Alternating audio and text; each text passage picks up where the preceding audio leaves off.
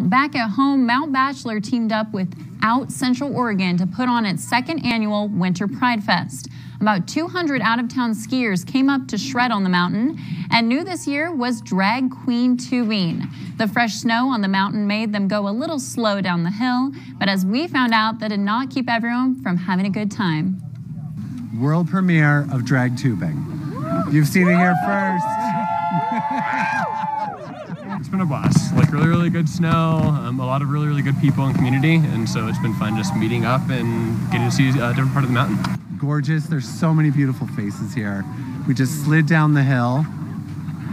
I'm a little wet. Mount Bachelor and Central Oregon want to make